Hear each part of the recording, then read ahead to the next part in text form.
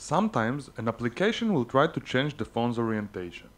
When this happens, Sesame will stop and a message notifying about this will appear.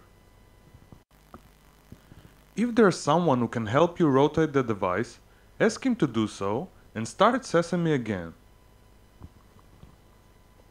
Open Sesame.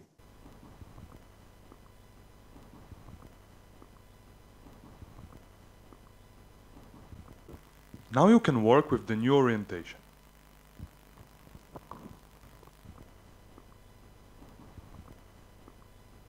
If on the other hand you want to continue in the old orientation, you can say Sesame go home out loud Sesame go home. and start Sesame again. Open Sesame.